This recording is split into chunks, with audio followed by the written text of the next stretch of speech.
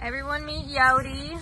She is a 8-month-old Labrador Retriever.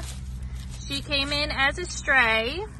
She did have a broken left back leg. We did take her to the vet, and she did get a splint on it.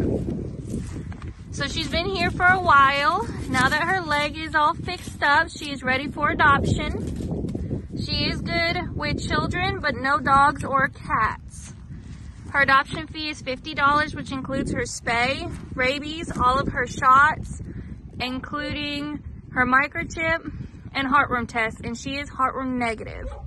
If you're interested in adopting Yogi, you can go to our website, hopkinscountyhumanesociety.com.